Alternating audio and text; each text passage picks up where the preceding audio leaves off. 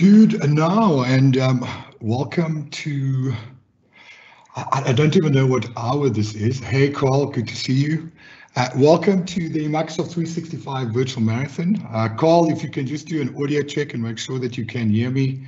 If you can just send me a message and say that you can hear me, that'll be great.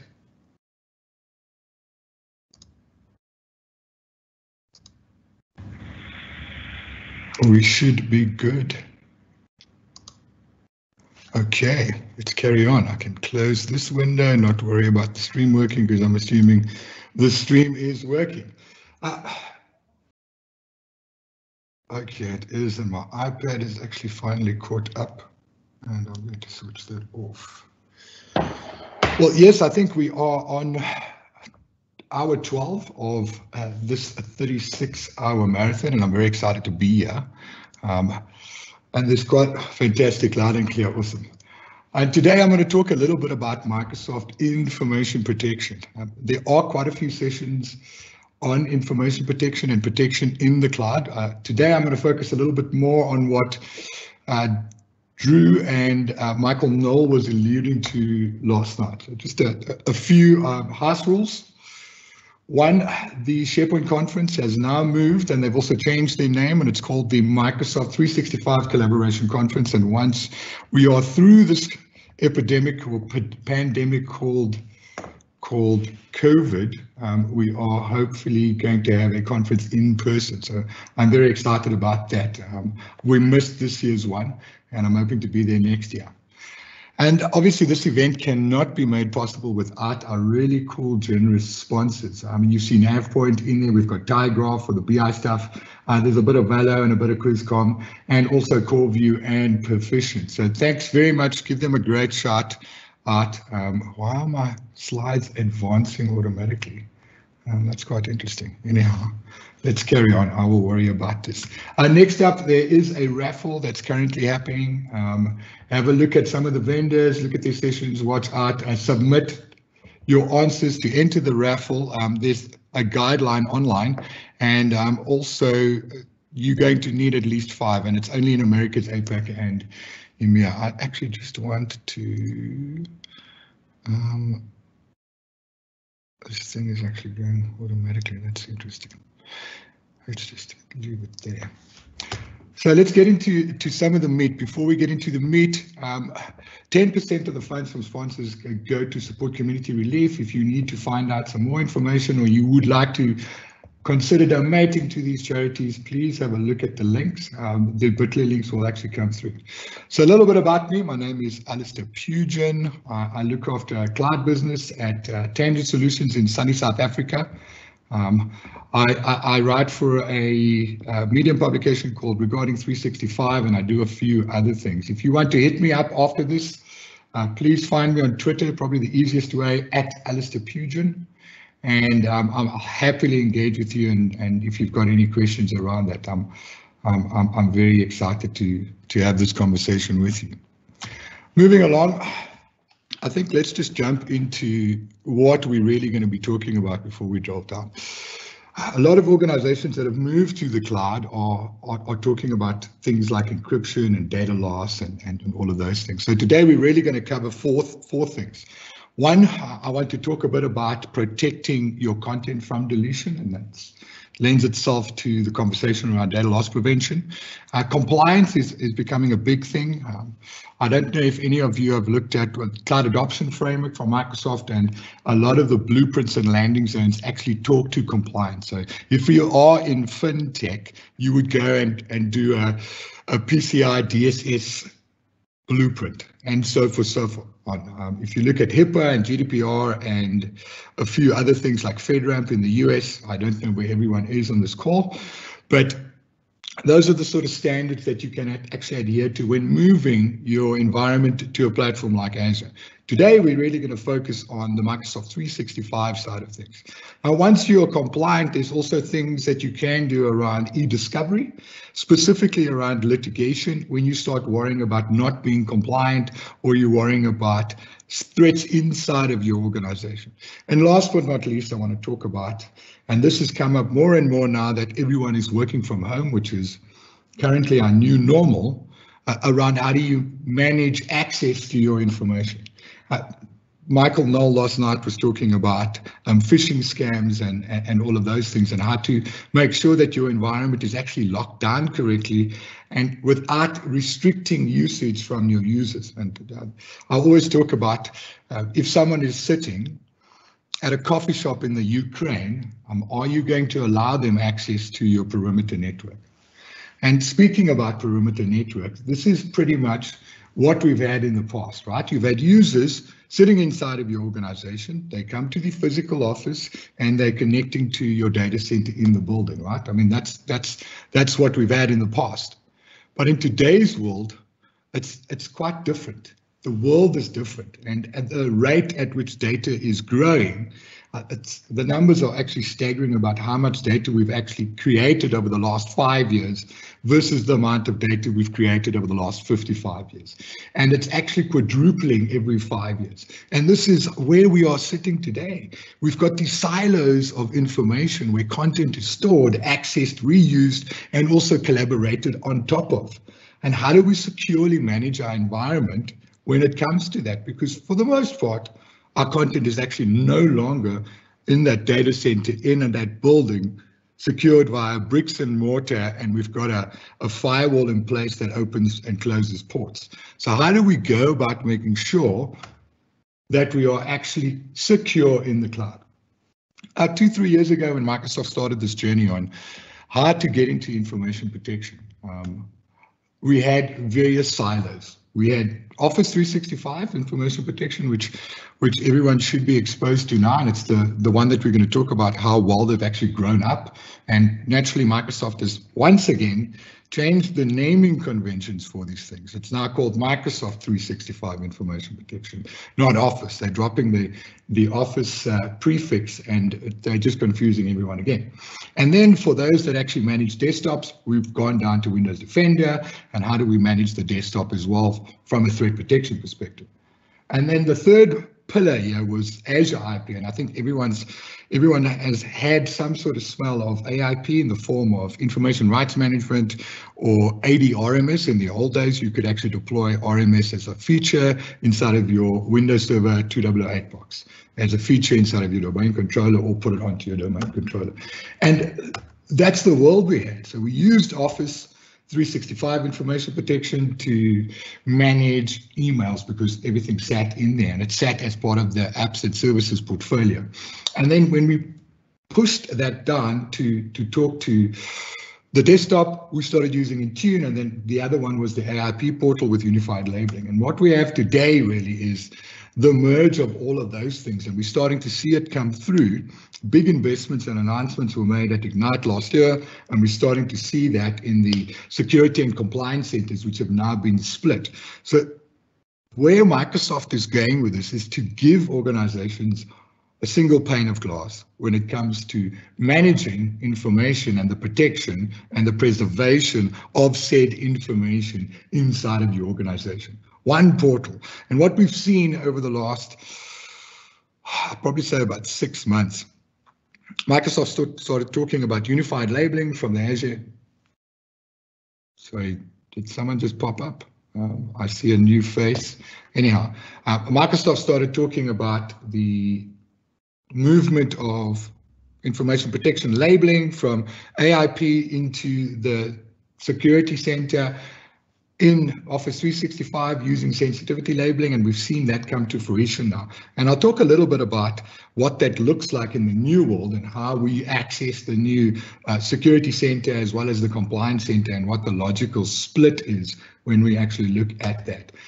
Now, it's not only about sensitivity labeling, it's about understanding what's available to you. And this is a great slide, and I'll probably stick these slides up on the slide share later today, or I'll get these slides over to the conference organizer so you can actually have a look at this.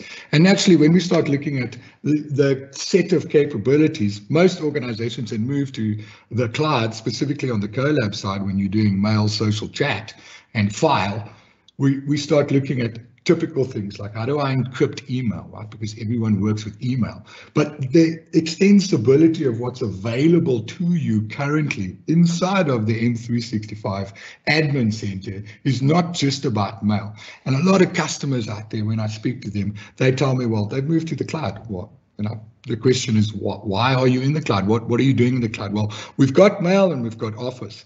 I say, what do you mean by Office? No, well, we're using Office Pro Plus. And they forget about moving their file shares, and they forget about looking at SharePoint, OneDrive, Plan, and all the other tools that's available to you. And they forget about locking that down because they think if they enable message encryption in Outlook or in Exchange, that's what it does. Now, it's one thing enabling these things. It's another thing being able to report on it. I'll give you a perfect example. I've got a customer that has recently been hacked. Well, when I say hacked, what happened was the secretary got an email from her school, her child's school, and there was an attachment. It was an HTML that popped up with the Office 360 portal.office.com login details, and she logged in there. And naturally, we got a flag saying, hey, this is a high-risk sign-in. And what we had to do there is roll out MFA and the baseline security protection policies and making sure that modern auth is disabled, because that's how people get in and they stay in. Now, that's important. So if you are, it's one thing enabling Office 365 message encryption. It's another thing being able to report on that. We're going to talk a bit about that now. Actually, moving on, what you want to do, there's a few steps around that. You want to make sure that you are able to protect across everything that you have. So securing the desktop from a device perspective, making sure that the applications that your users have access to is also protected, as well as extending that to your on-premises environment, because hybrid is not a journey. Hybrid's an end state. It's not a journey. Some customers, we've got quite a few of these customers, that there are things that you can't move to the cloud, and it either goes to some form of private cloud or it stays on-prem. And it's making sure that you also protect that investment. So where do we start? Where do we go when this comes up? Now, how do we protect the content? I think that's the first stab I'd like to walk you through. How do we protect content wherever it is? Because gone are the days we are wanting to consolidate our content and put it into a SharePoint environment on-prem. Even Gartner and AIM have said enterprise content management is dead, long live content services, and Microsoft has actually got a content services program, because we want to touch where the data is, not try to move the data to a single point of entry. We want to protect where the data is. So when we start looking at protecting, right, the first thing we want to do is we want to look at what's available from a protection perspective. Now, Microsoft has got a unified approach in this, and there's two ways of protecting content inside of the organization. One, it's based on sensitivity. So is that data sensitive? So what can we do with sensitive data? Well, for starters, we can encrypt it, right? Not just encrypting mail, we can actually encrypt that object, that document that you're working with. And then we can also do things like restricting access, applying a header and a footer saying this is confidential, this might be a draft document, and so forth, so on. And we can also apply some sort of protection to that document, which I will talk about in a bit. The next thing we want to do is we want to make sure that documents don't get deleted. So how do we apply retention policies and use that as part of a data loss prevention policy inside of the organization? And lastly, we want to be able to provide mechanisms for measuring and monitoring what actually happens when we actually protect using sensitivity labeling or using retention labeling inside of your organization. And this extends across the environment. So it's not just a purvey of an attachment in a mail or things like that. Now let's have a look at what sensitivity labeling actually does give you. One, you can protect the container. You can also protect the content of the container. You can also protect the object, the specific document, when you're looking at it just at a document level. So you can apply a policy for that to say, well, this document cannot be printed. It's confidential. This document cannot be sent via email, and this document cannot be edited. So you can't use a snipping tool to get the content out of that. And what you can do with that, you can also use the data loss prevention to make sure that that document is retained in another silo, even though the user has deleted, because you can actually go back in and make sure that even though the user has deleted that specific document, you can still keep that document for referential integrity. And there's a few ways of doing it. One, there's a manual process around the user gets to apply the sensitivity label, or with an additional license plan, because that's how everything works with Microsoft. You're paying more for fancy features. You can now apply automatically apply the label based on a specific condition. Now, when we actually look at how that works is, let's say someone adds a credit card number or a social security number, or in South Africa, an ID number to a document, and we deem that that document is highly confidential and it should not be shared externally. We can auto-label that based on content being used inside of the document. In the old days, we used to think that if we create a PDF of the document, the document is not editable. It's not the case. We can extend that security down to a Word document, an Excel document, a PowerPoint document, as well as a Word, PowerPoint, Excel, as well as the Adobe documents that you have inside of your organization. And it doesn't have to be done at a container level, where it doesn't have to be in OneDrive, it doesn't have to be in SharePoint, it doesn't have to be in Teams. This can exist when someone actually starts working with the document straight off the bat. So when they open up that document, wherever they create their documents from, they'll have the facility to work through that, and you can apply that label based on where and how they're logging in with Office. So it actually extends to the Office desktop client as well as working with Office in the cloud. What's cool about this is you can get some analytics based on the labels that have been applied, so you can track the usage of labels inside of your organization. You can also track where those labels are when you start looking at location. And this is good for your security officers when they actually need to have a look at what's going on, and you can build out your sensitivity labeling and your retention labeling plans around where the content resides and also who's using what, and then improve it. And we'll talk about some tips around how to roll out sensitivity labeling and retention labeling inside of your organization. This is another dashboard, and I like this one because this actually extends to what you have on-prem, and you'll notice in the slide, it's actually looking at a file server on-prem.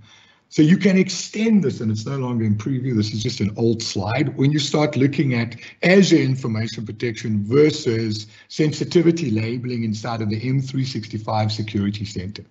We do talk about unified labeling, and this is actually extends it to on-prem. You can actually deploy the AIP scanner on-prem at your file server, and based on the policies that you created around labeling, it will actually do a scan for you, and it'll pick up these things, and you can actually apply this and extend it to working with your on-premises investment.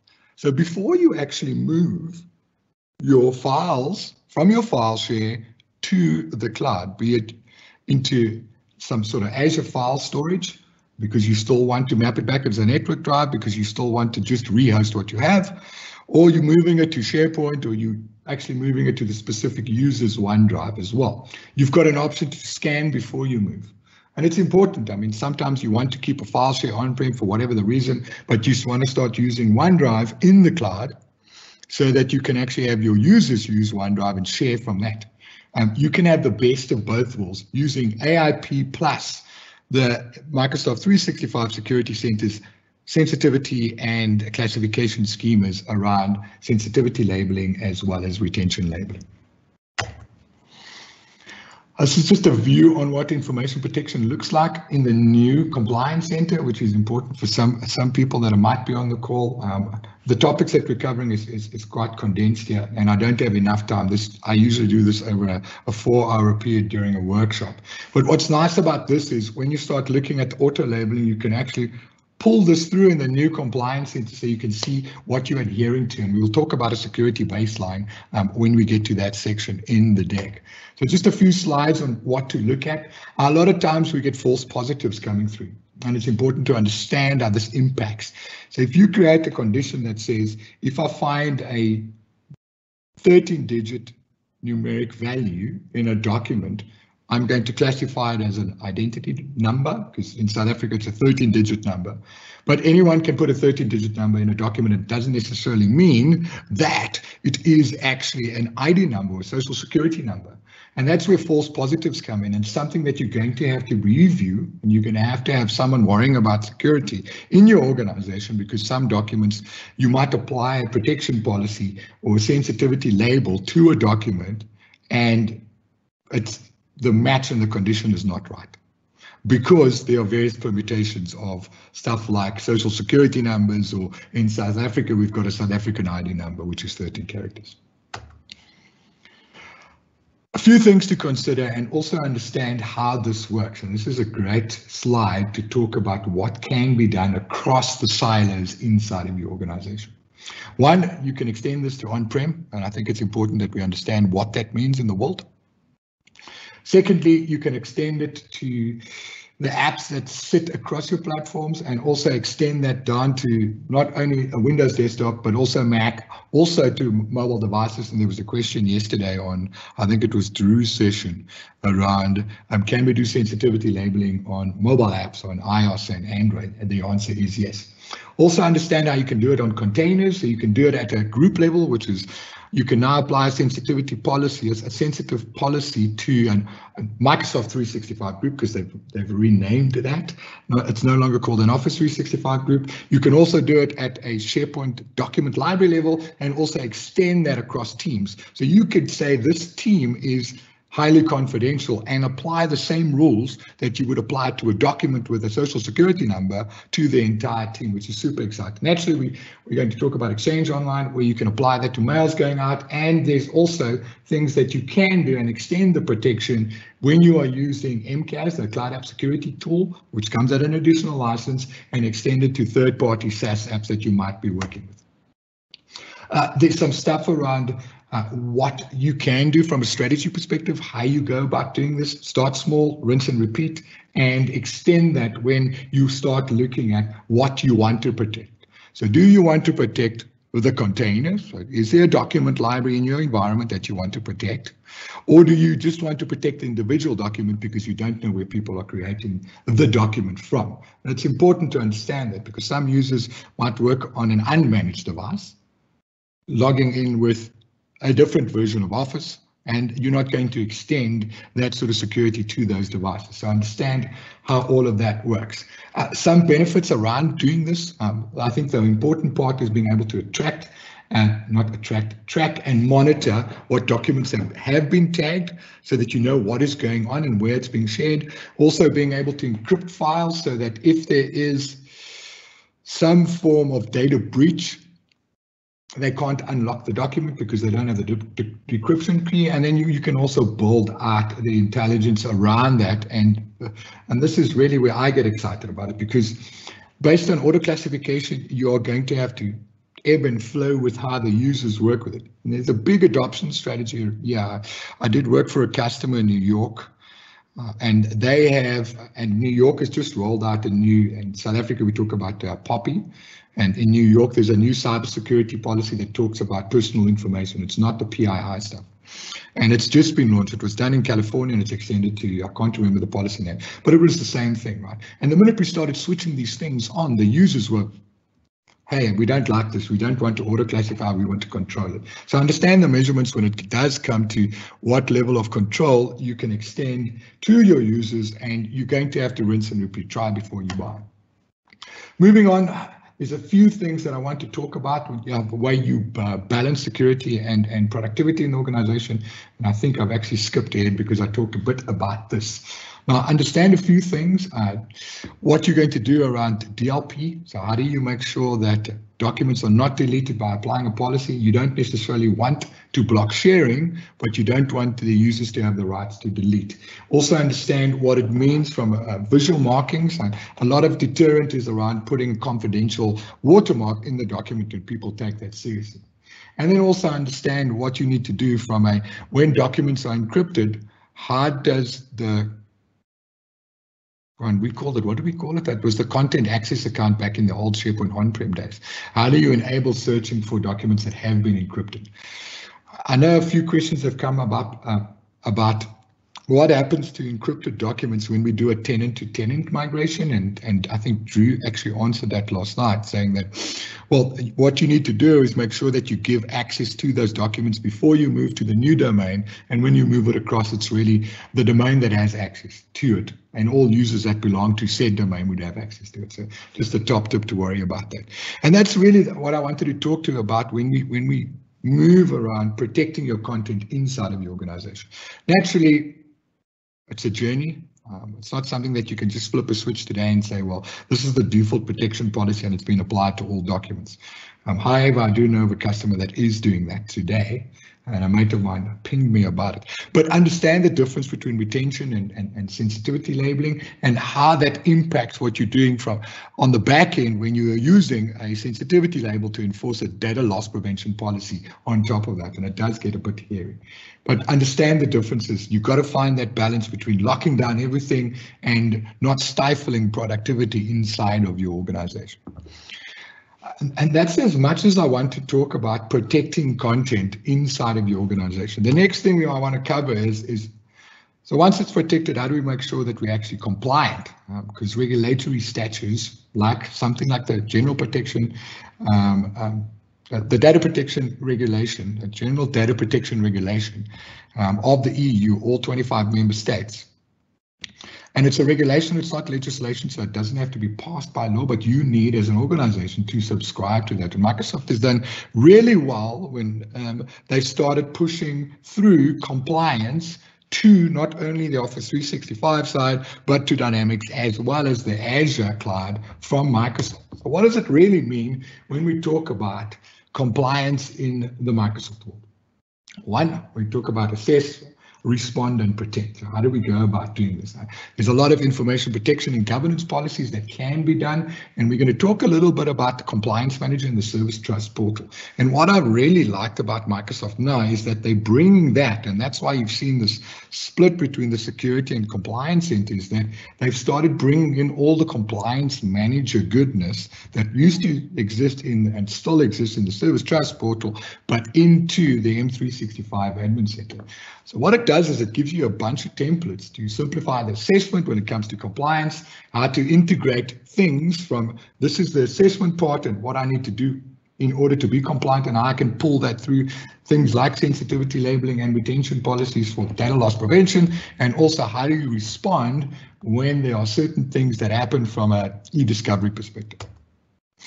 I don't know if everyone has seen the Microsoft Compliance Score. It's no longer in preview. It's actually available in the Compliance Center. And what's nice about this is it actually gives you a compliance score based on the type of assessments that you would normally run using the Compliance Manager. So it's actually brought the Compliance Manager in. And when we start talking about these assessments that can be run, all the big standards are available. We've got the GDPR assessment, and that actually breaks down the regulation from a section perspective. It will tell you section A needs you to do this. This is what you need to perform. And we've also got stuff like NIST, FedRAMP, and there's some HIPAA things as well. Now, when I look and go through what it actually means, I mean, we've seen this, and you'll notice under the compliance score, it gives you some sort of idea of what you need to adhere to and what this means and how it translates to you. And what's quite cool is when you actually go through it, you'll see that you've actually got a breakdown of the various assessments that you can run against your environment. For me, straight off the bat, run the standard data protection baseline against your environment. I mean, if you do have EU citizens that you engage with and you store their data, like Facebook does and everyone else, you can run the GDPR assessment in your environment. But you'll notice that I think there's about 30 assessments currently available that you can consume. My suggestion for you is to make sure that you run the data protection baseline.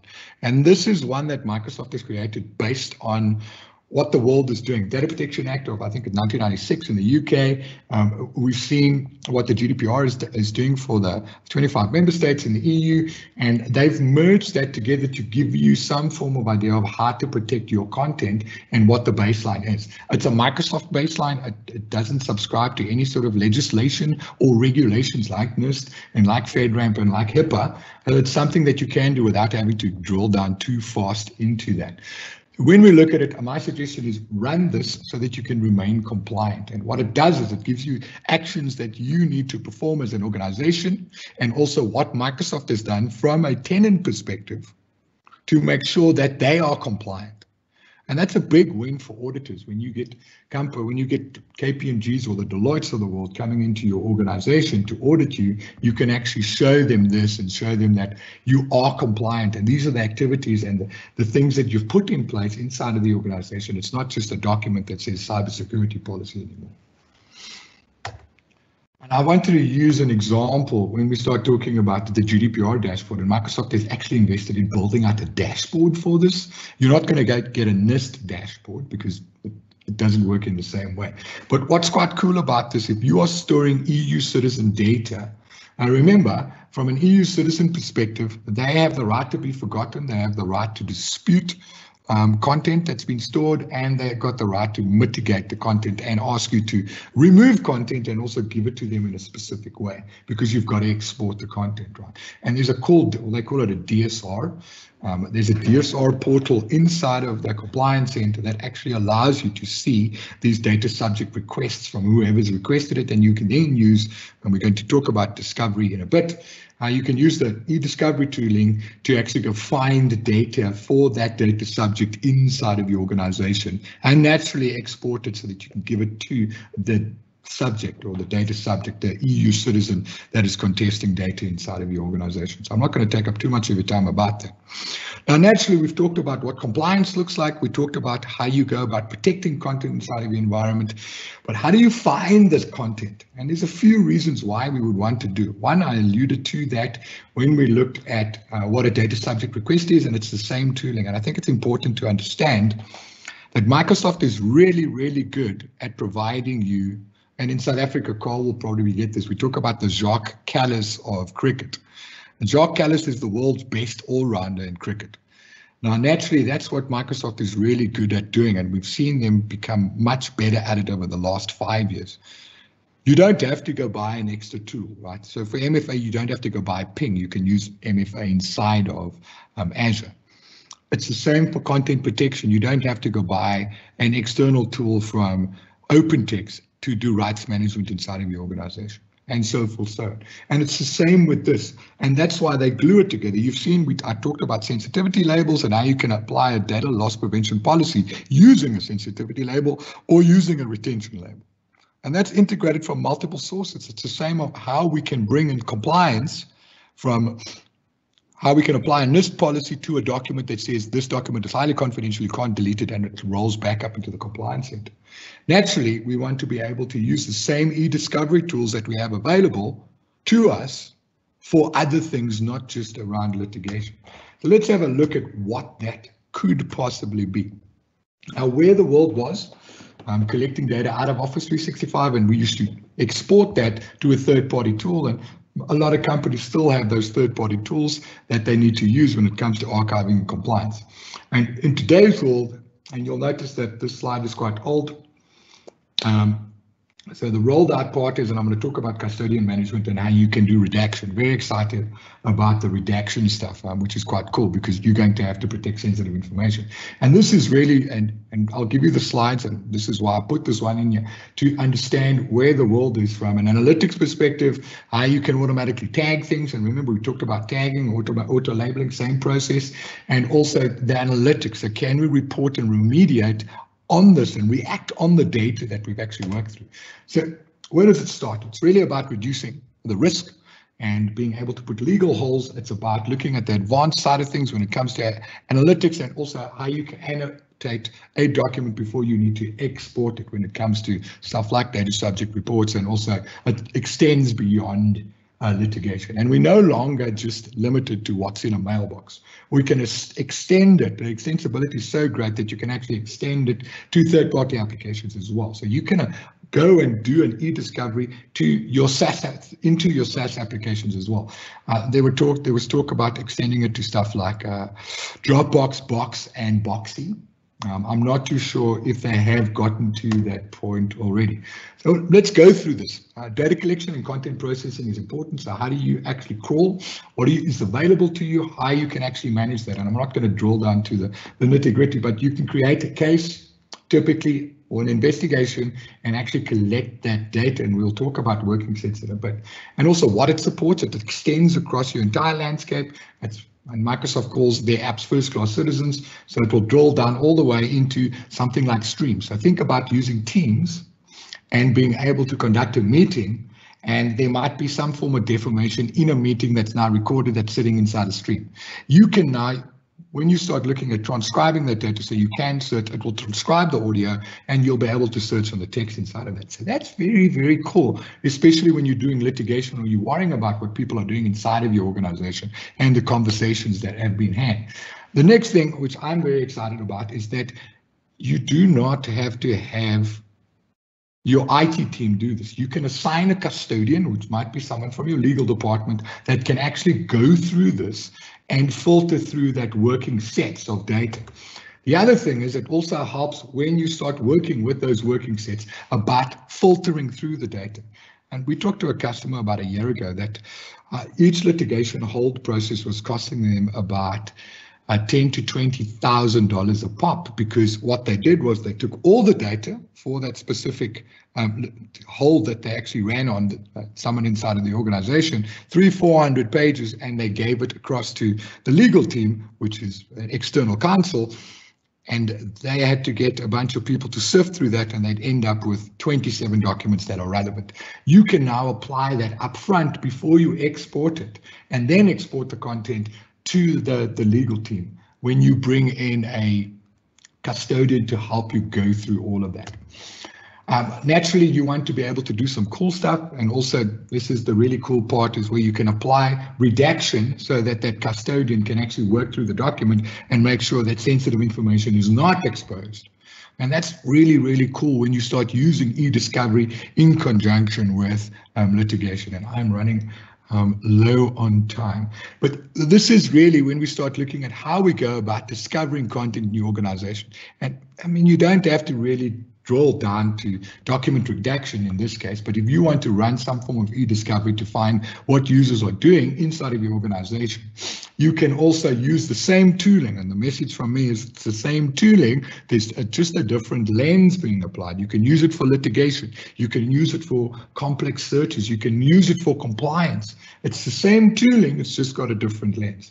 And I love the fact that from a litigation perspective, you can actually use this, you can apply a case, spin up a case, apply a hold, and then extend this around annotations and redactions inside of documents because you want to highlight specifics that are required, and it reduces your overall cost of litigation inside of your organization.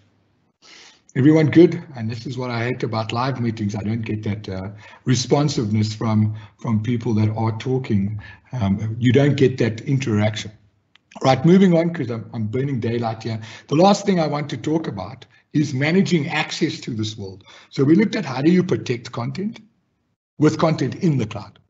We also looked at how you remain compliant with that content that's in the cloud. And we've also shown you how to go about finding content inside of your organization by using tools like e-discovery. Now, it doesn't matter about those things. Forget the first three things we talked about. If you don't manage access control into your organization, doesn't matter. Doesn't matter, because if anyone can get in, it's your big thing. So how do we go about looking at, it's great to say apply protection actions, but how do we provide access restrictions inside of your organization? Now let's understand what the differences are, because I want to talk about authentication and authorization. So generally, authentication is something you know, it's your password, having a device for MFA so that you can say that you are, and in the old days we called it claims-based authentication or duck typing, because if it walks like a duck and it talks like a duck and it looks like a duck, chances are it is a duck.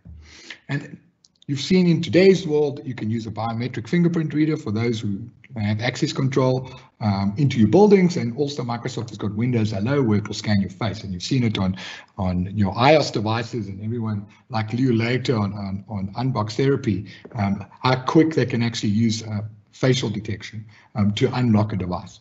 So that's authenticating you as a user. The next thing is really about what level of authorization do you have access to? Apps, data, and the access levels, right? But it means nothing. It means absolutely nothing, because in the old days, we used to see companies try to hack your password, and it's great, and everyone knows that they need to make sure that their password is 12 letters long, and you've got to have an uppercase and a lowercase and weird special characters and all of those things. But it really doesn't matter, because it's not so much about the password. I mean, the password, you can spoof an access point, provide them with a portal.office.com login details, and boom, you're in, right? You're literally in. So it's no longer just about password management. I mean, password management is the thing that you shouldn't care about. It's really about switching on things like MFA. And when we look at conditional access inside of Office 365, as well as the larger Microsoft 365, and also where it extends to Azure, it's important to understand it's one thing switching on MFA, right? Multi-factor authentication, great. I get a text, or I can use an authenticator app for two-factor authentication.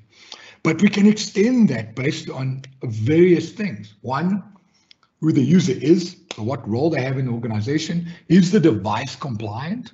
So if my notebook explodes and I grab my son's notebook and I'm logging on from that, but it's not a managed device, what sort of risk profiling do I extend? It's the same with physical and virtual locations, right? If I'm sitting at the coffee shop in the Ukraine, am I going to allow that user to access data, right? And it's really about building those policies and also understanding what the risk profile is, and then what level of access are we going to extend to that? I mean, something as simple as, if I have users physically in my office building, they shouldn't have to use MFA because it's from a secure location. But if they're sitting at that coffee shop in the Ukraine, switch on MFA. And those are things, and you can build out these baseline security policies that says, if suspicious activity is detected, I mean, I use a VPN, I'm in South Africa, I have a DNS proxy because I want to access Netflix programs from the US. I mean, we've all seen this, I think we've all done it. And actually, if I access my content from my desk at home, where I'm sitting at right now, it should pick up that I'm routing through India.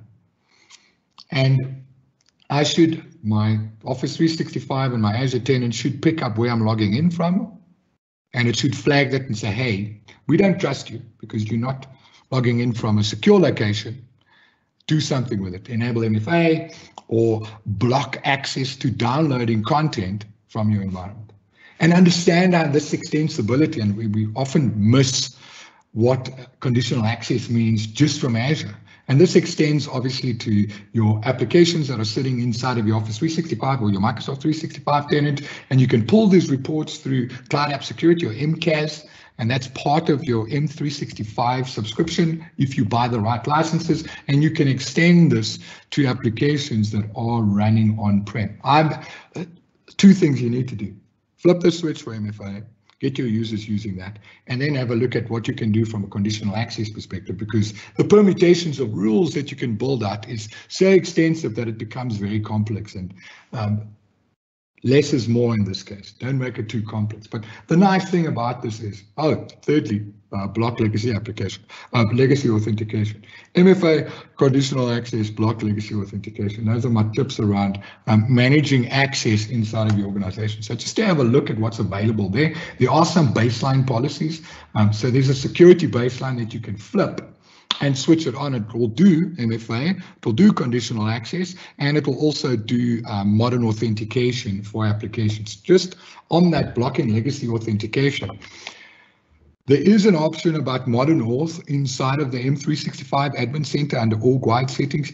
Even though you enable blocking legacy authentication from conditional access policies as part of your baseline security policy inside of the Azure portal, you still need to go into the M365 Admin Center org-wide settings, click Modern Auth, and tick that box, because Modern Auth doesn't automatically extend it to the exchange that's running inside of your Office 365 tenant.